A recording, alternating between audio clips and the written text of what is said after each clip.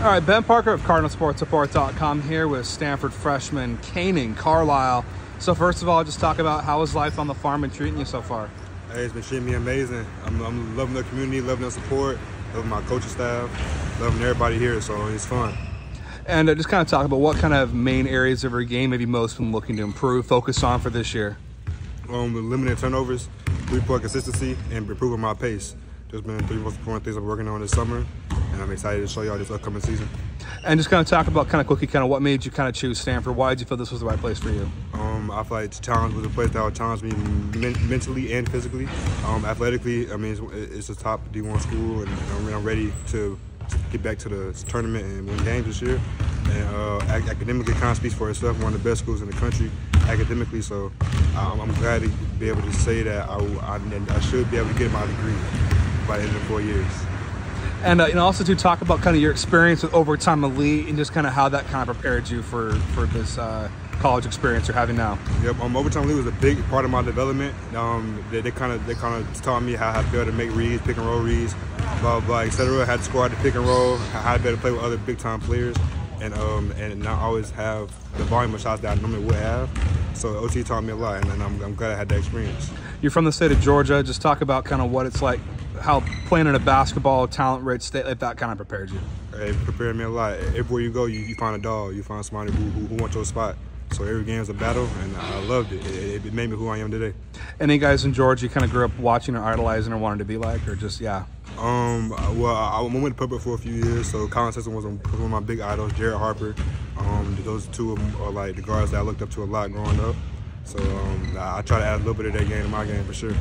And just in general, kind of how excited are you for the upcoming season and the chance to play college basketball and just being a part of the Stanford team? Just talk about the excitement level that you have and that the team has. Hey, I'm very excited. We all say as a whole, we'll be ready to go try to win this national championship this year. And hey, it's going to be a movie this year for sure.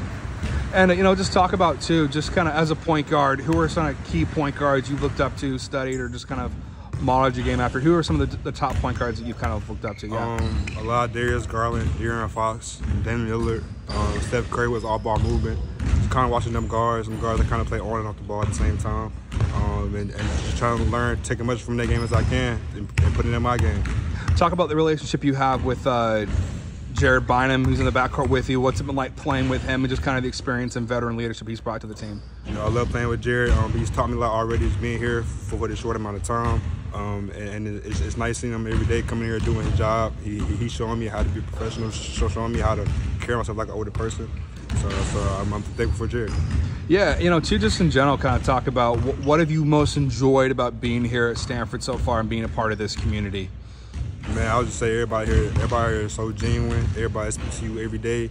Even if they don't know who you are, they're going to ask you your name, ask you what you do.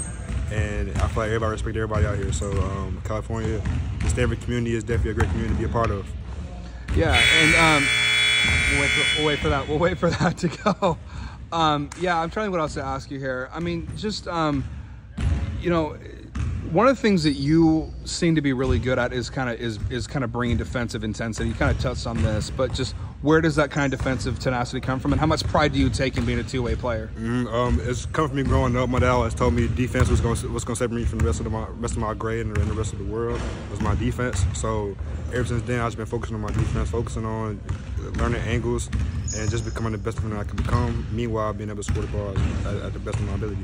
What is the key to becoming a good defender beyond just kind of effort? Just kind of what are things you kind of work on? How does one become a good defensive player? Angles, quickness, and just understanding player tendencies. When you study the game, when you watch film, it all kind of come together, and you just learn the player tendencies, and you can guard that your best way possible. One of the things obviously that you kind of touched on, but Stanford's looking to get back to the NCAA tournament for the first time since 2014. How much of that is talked about versus just kind of the day-to-day? How much do you guys kind of talk about, kind of ending that dry spell? It's not really brought up that often. We're taking it one day at a time, trying to improve on getting 1% better every day. And hey, we're excited for the upcoming season, and we're ready to see what happens this year.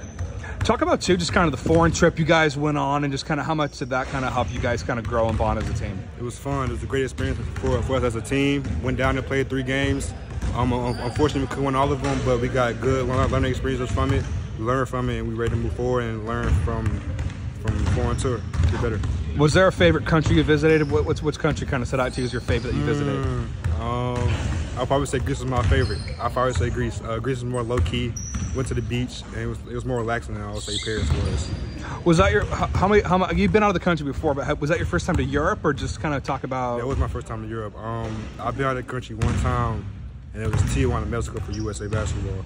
But that was my first time to Europe, and I enjoyed it for sure. Cool. And I'm assuming you're hoping to go back. Hoping to go back 1 year for sure. Any other countries you'd want to visit or see, or just kind of now that you've kind of been in places that you haven't been before? Man, I want to go there next. I kind of want to travel the whole world. I want to see every place. I want to see different cultures and get experience of different lifestyles. So. The basketball that you guys faced off in Europe, was it how different was it from what you guys are used to playing here in the States? It was very different. Like the pace of the game is different. You know, going against pros, they know how to use their body, they know how to change pace, and know how to read the defense.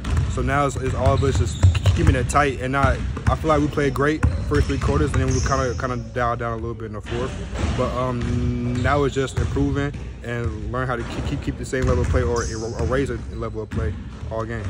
2 more questions for it, then I'll let you go. Just kind of any interesting classes you're enrolled in this first quarter that stand out or particularly fun? Yeah. Hey, I am loving my African American study classes right now, so I'm loving them.